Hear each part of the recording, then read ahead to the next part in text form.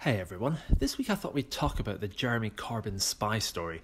Yes, I know that the US school shooting thing is possibly a bigger news story, but I try to keep these things light-hearted, and the gun control debate is about as light-hearted as a poem by Wilfred Owen.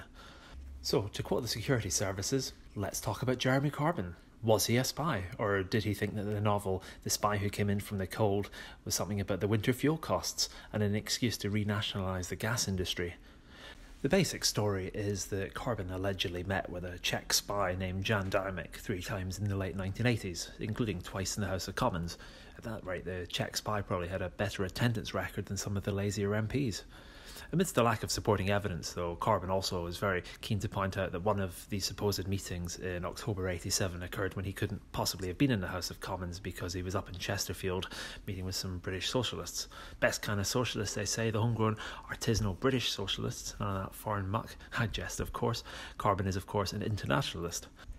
There were apparently other meetings in 1986, and to be honest, I'm frankly surprised he would have the time to be a paid Soviet informant. After all, there was his arch nemesis Thatcher to attack, and it was the year that his mother died, and he was also arrested that year, along with 15 other demonstrators, while they were protesting against the trial of a group of IRA members, including Patrick Magee, who was, of course, the Brighton bomber.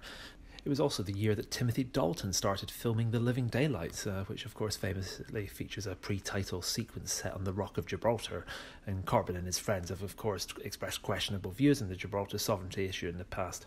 The thing is though, and this may come as a shock to some, but James Bond isn't real. He's a fictional construct along with the Labour position on Brexit, and to an extent the Conservative Party's position on Brexit.